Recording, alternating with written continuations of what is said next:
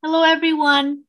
This is Mayor Farrah from the city of Irvine, and I just wanted to join you in celebrating the 103rd anniversary of the Azerbaijan Democratic Republic.